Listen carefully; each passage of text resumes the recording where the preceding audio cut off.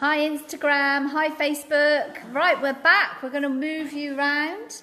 And Amanda now, talk us through what you're doing, Amanda. Okay, so I've placed the giant dahlias in there, and it did look really, really beautiful on its own without the rose, but we needed a really strong focal. So this stunning colour, we're going to make a really nice strong line all the way through for the eye to follow through, but it's actually connecting with all of the foliages and the bracts on the abellia.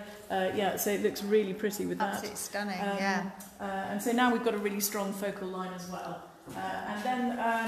And then that will be me done once these roses are in. Wow, we'll take some photos of the finished designs for everybody. That's looking gorgeous, thank you. Kathryn, how are you getting on over here? Well, I'm drinking tea actually. Drinking tea?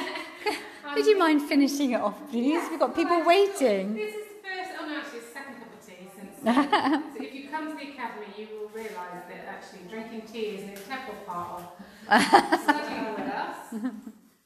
So yes, I've now put some clematis in, which it gives more space. So if you can see how much space we've got here, that really makes the design look so much bigger, but you don't have to fill it with flowers. So often the tendency is to think, I've got to make something very big, I need to fill it all with flowers.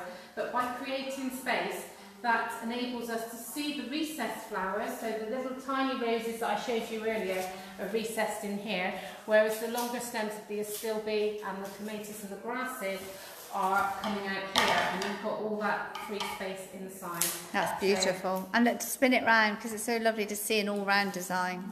So this would look great, you know, you imagine those big entrance halls for hotels, where you walk in and you've got a huge table in the middle. Or if you've got a church with maybe a font which has got a flat lid, that would look great on a church font. Yeah. Or if you've got a nice big dining table at home. Well, why not? Wow your friends and yeah. enjoy it. So lots of uses. Or you could put it on a pedestal, a plinth, again for a wedding or event. Yeah, brilliant. That's absolutely stunning. I think my favourite angle is that. Look at that. That's because that's all the colours there. Brilliant. We'll take some beautiful photos of those later. And then Karen, you've just been working on bringing the orange down into the design a little bit. So because it was quite top heavy, and these are tending to fold in as well. Oh, sorry, not getting you in. Talking. We put some of these lovely red hot pokers, which people probably conifer, I think, that people have in their gardens. And look at that, the curve of the head there. It's like a little seahorse. Yeah.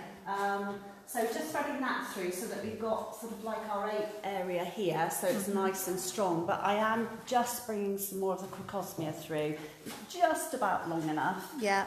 So that's going to thread through this area here. Might put a touch of it just down at the bottom, just to lift this textured base. Yeah. And then finally just a few pieces of the amaranth. Oh, lovely.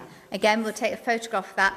Thank you, everyone. That is stunning. And lovely, nice thing about the parallel one is that you can, sorry, Karen, you can see right, just tea again. So you can see right through the design. So great for windows. So we'll probably place that one in the window later for a photo shoot. Oh my goodness, Amanda's getting bigger. Oh, I know, I can't stop. It's taking over. So thank you so much for joining us this morning.